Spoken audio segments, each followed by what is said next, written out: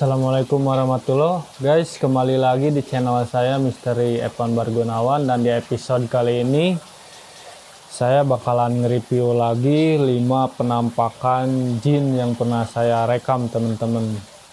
Jadi biar nggak terlalu lama, kita langsung aja cek videonya guys.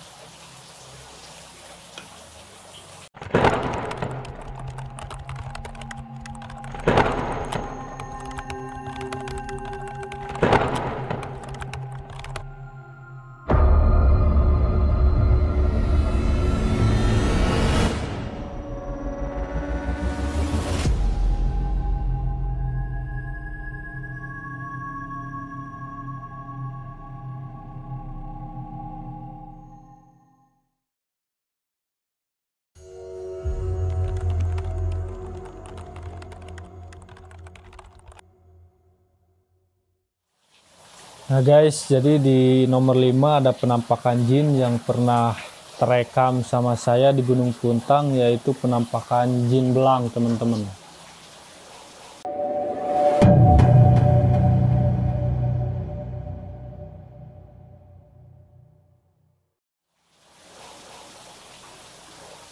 Dan ini tempatnya serem banget guys. Kalian bisa lihat di videonya karena anginnya itu kencang banget di sini, kayak angin puting beliung teman-teman. Waktu jin itu mau muncul gitu. Dan kalau ngelihat videonya sih saya juga serem juga teman-teman. Dan di depan saya itu tong sampah guys. Masya Allah. Nah, jinnya udah muncul teman-teman. Dan jin ini ada di balik rerumputan gitu. Dan tubuhnya belang teman-teman.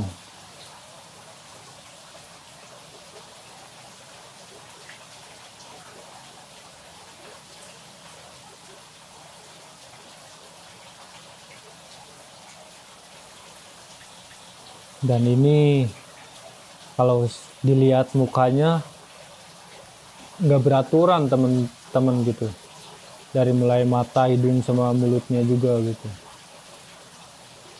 Tapi semuanya badannya belang kayak harimau temen-temen. Dan saya yakin kalau buat orang yang pertama kali ngelihat penampakan ini pasti lari temen-temen gitu. Kita lanjut lagi videonya. Kalau melihat di video sih saya juga serem. Tapi kalau lagi penelusuran saya ada bimbingan dari guru spiritual saya teman-teman. Nah, dia menghilang.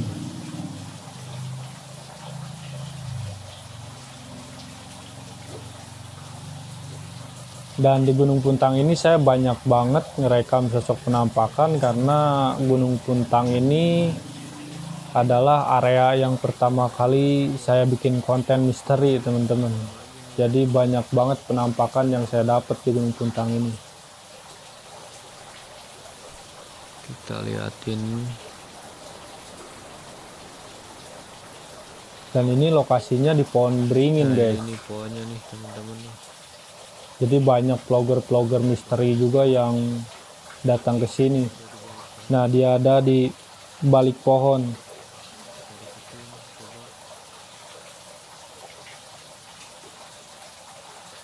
Tapi sekilas kayak harimau teman-teman. Dari mulai badannya sama tangannya gitu. Tuh mukanya malah tambah silau dia. Lebih terang mukanya daripada kamera saya guys. Astagfirullahaladzim, ya Allah.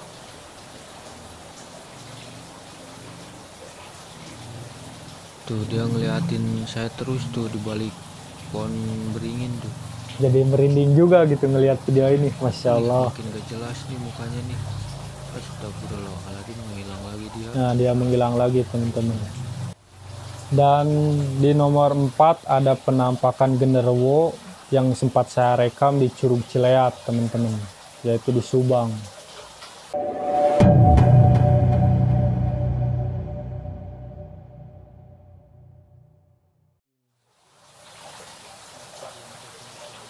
Dan ini saya mau trekking ke Curug Cileat. Jadi begitu kita mau, sebelum nyampe Curug Cileat, kita bakalan disuguhkan sama curug-curug yang lainnya teman-teman, yang tidak kalah indahnya daripada Curug Cileat gitu. Dan ini salah satunya. Dan kalian bisa lihat juga areanya hampir sama karena ini hutan teman-teman. Jadi buat kalian yang ngevlog misteri atau konten misteri, jangan pernah tiru adegan ini tanpa pengawasan dan bimbingan dari guru spiritual, guys. Dengan sosok genderuwo.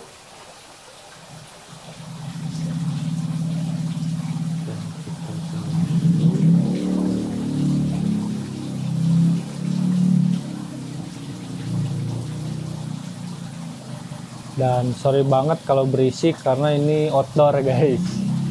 Biar fresh gitu. Jadi saya lebih suka tempat yang di luar gitu daripada di dalam. Dan kita ke bawahin kameranya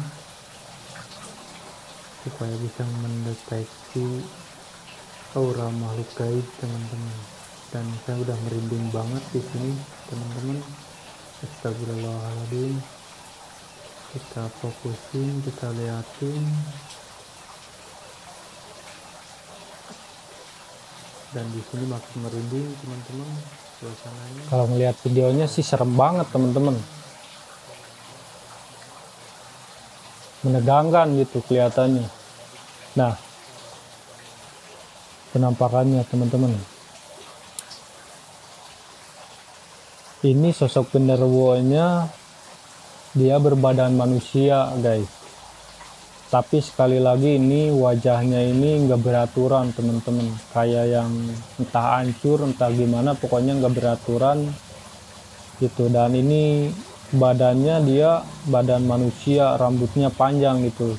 Jadi entah dulunya yang ilmu hitam atau gimana, walau alam nggak tahu juga teman-teman gitu. Tapi menurut guru spiritual saya ini adalah perwujudan dari genderuwo teman-teman.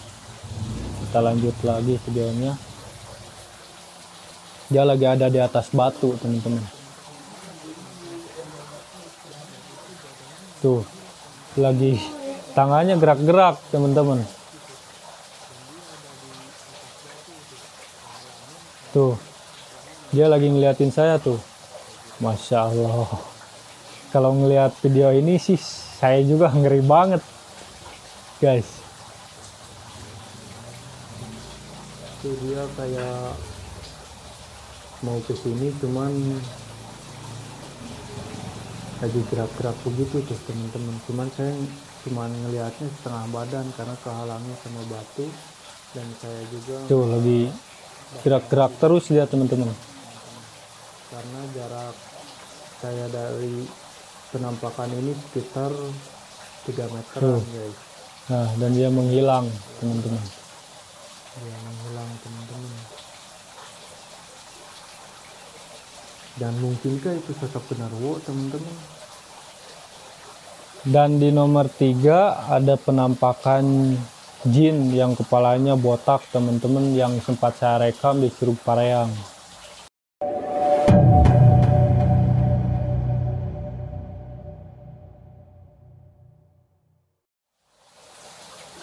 Nah, dan ini kondisi di Curug Pareang ini batunya gede-gede guys. Dan di sini kalian bisa lihat. Dan ini menurut saya salah satu curug yang termegah yang ada di Jawa Barat teman-teman. Ekstra hati-hati nih dalam langkah gitu. Cuman belum terkenal aja curugnya. Nah teman-teman, ini jelas banget.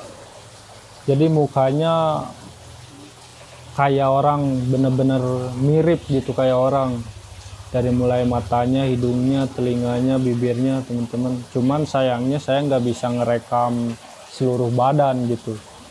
Cuman bisa kerekam kepalanya doang karena dia bersembunyi di balik batu teman-teman. Nah jadi saran juga buat kalian, kalau nemu penampakan seperti ini kalian jangan pernah takut. Karena kalau kalian takut, mereka akan mengejar teman-teman. Tapi kalau kalian berani, maka mereka akan menghilang guys gitu. Jadi saran saya cuma takut sama Allah aja. Dan ini jelas banget teman-teman.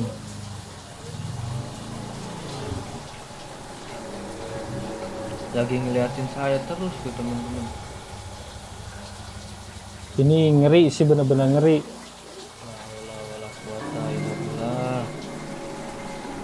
Itu botak begitu kepalanya. Mungkin kalau orang yang baru ngelihat penampakan sih bisa kesurupan teman-teman.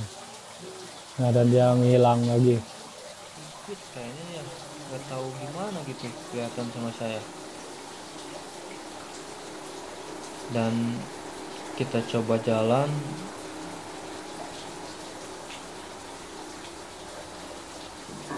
Astagfirullahaladzim, ada lagi tuh di sini nih. Nah, dia ada teman-teman tuh. Jadi dari balik batu dia pindah ke bawah, turun ke aliran air sungai teman-teman tuh, pakai baju gitu. Itu badannya tuh lagi merhatiin saya tuh. Tuh Lagi merhatiin saya. La haula wala quwata illa billah. Tuh, matanya. Kok ngelihat videonya ngeri begini, gila. Masya Allah. Kepalanya botak begitu. Astagfirullah. Tapi kalau diperhatiin matanya agak ini ya, sebelah teman-teman. Lagi ngeliatin saya tuh. Astagfirullahaladzim, menghilang lagi dia. Tuh dia menghilang lagi guys. Sumpah deg-degan banget saya, sumpah ini. Kita deketin, coba lihat. Nah guys, dan di nomor 2 ada penampakan jin juga, sama yang pernah saya rekam di Curug Arjuna gitu, yang ada di Garut.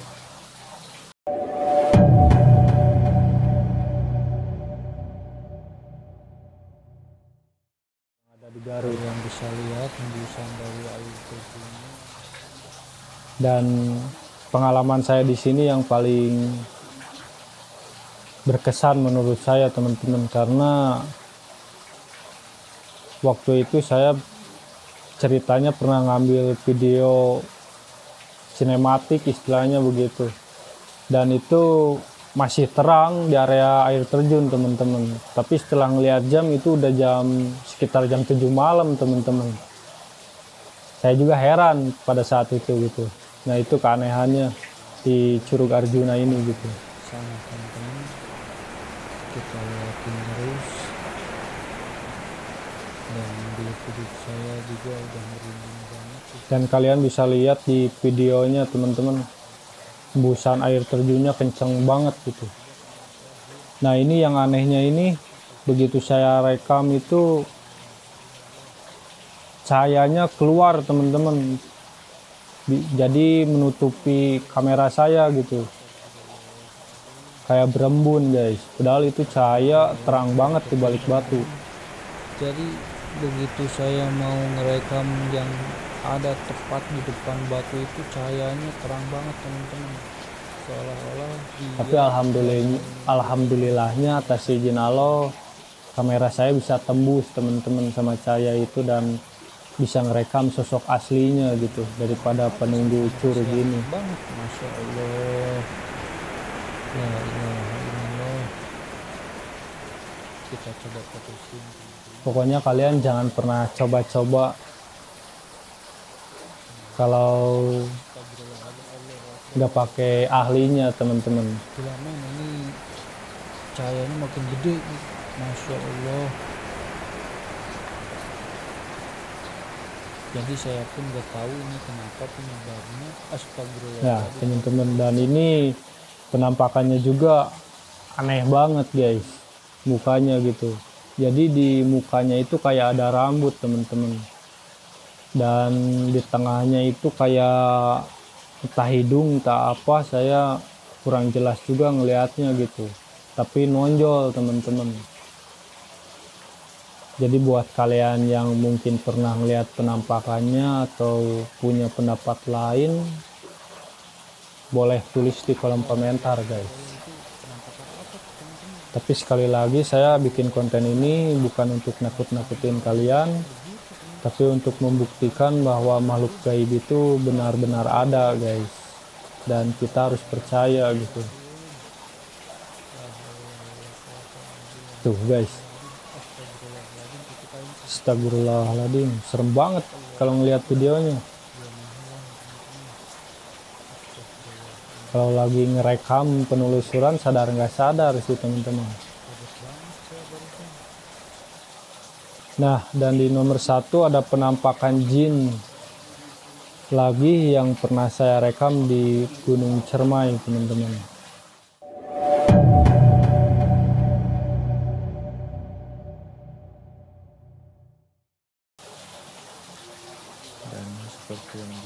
Dan ini jin yang paling menyeramkan menurut saya, karena tempatnya juga ekstrim banget gitu,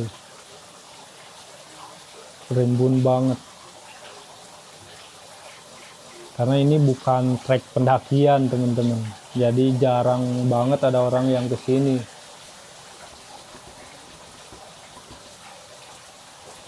Kita ke bawahin dulu kameranya guys,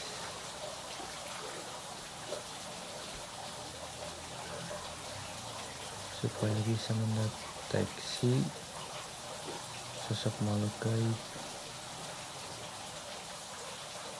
Sampai-sampai salah satu kru saya muntah-muntah teman-teman waktu penelusuran di Gunung Cermai. Nah, kalian bisa lihat teman-teman, dia ada di balik semak-semak, dan sekali lagi mukanya itu kalau dibilang rata sih hampir rata, cuman nggak beraturan teman-teman gitu. Dan saya nggak tahu ini jin apa gitu.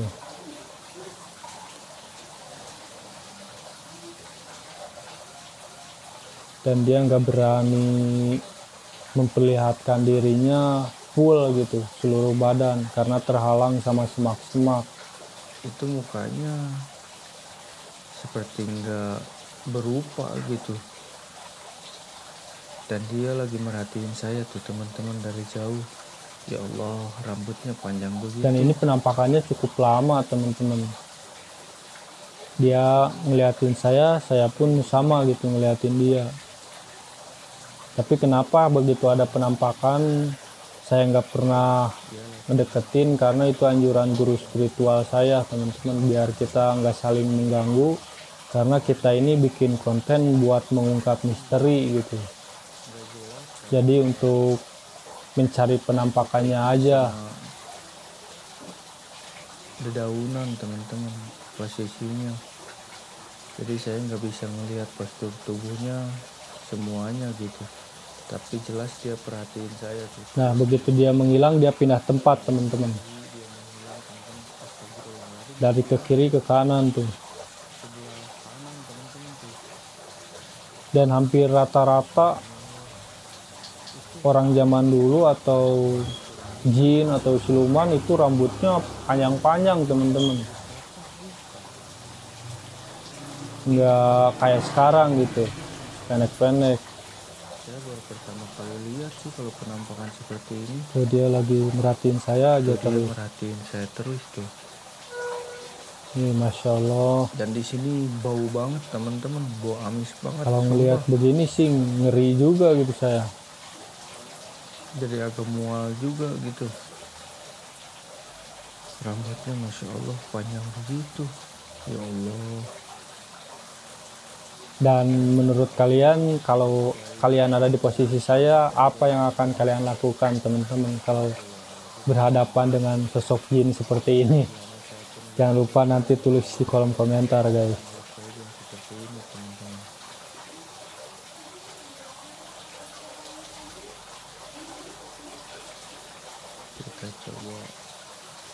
Jadi begini sensasinya kalau kita melakukan penelusuran di air terjun atau di gunung, terus di goa-goa teman-teman. Jadi penampakannya itu unik-unik gitu, sama serem-serem.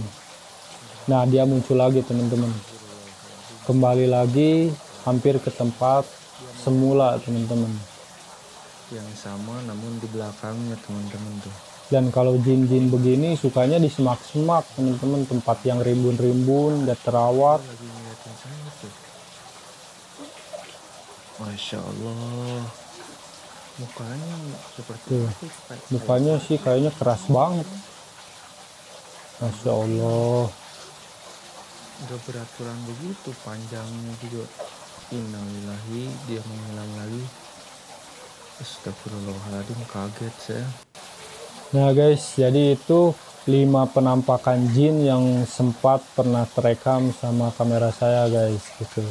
Dan buat kalian yang suka dengan episode kali ini, jangan lupa klik like, komen, dan share.